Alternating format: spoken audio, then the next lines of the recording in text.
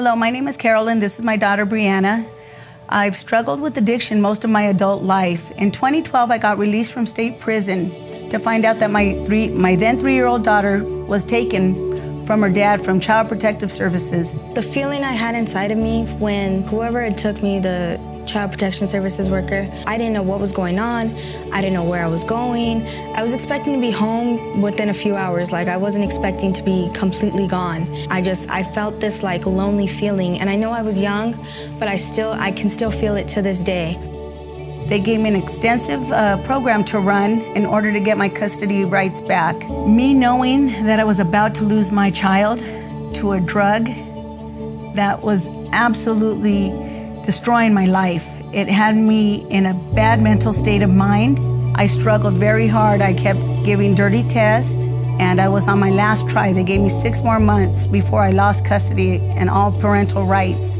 I cried out to God. I couldn't do this on my own. A family member invited me to the Way World Outreach. I came to the services. I signed up for every discipleship class they offered.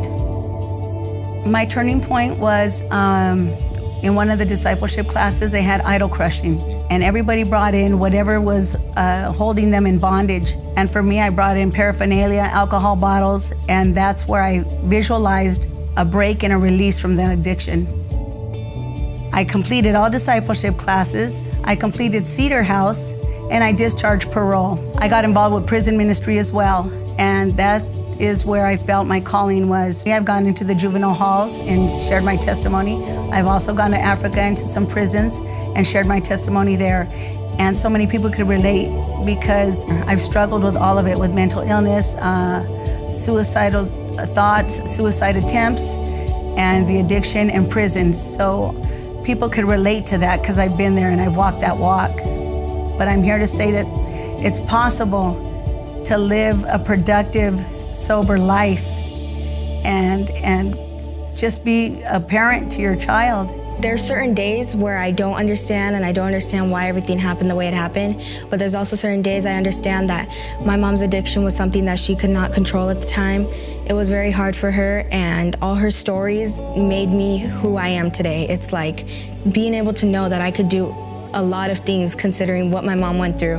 And if you see her today, you wouldn't think she went through half of what she went through. There's no way at all I could have gotten sober and beaten this addiction. Had I had the power to do it on my own, I would have done it 30 years ago and not put all my family through all the heartache. But because of God and because I surrendered, when I surrendered and submitted everything, I was awarded sole custody of my daughter, and He just restored everything and more than I can ever imagine or dream. As my mom was saying about how she couldn't have done it without God, I realized that, like, throughout all of our years of church, I realized that my mom really did need God, and that's what's pulled me closer to Him, is the fact that He did it for my mom. I know He could do it for a lot of people. Anybody who's struggling with addiction, I want to encourage you that recovery is possible with God. Today we're living our best life, sold out for Jesus.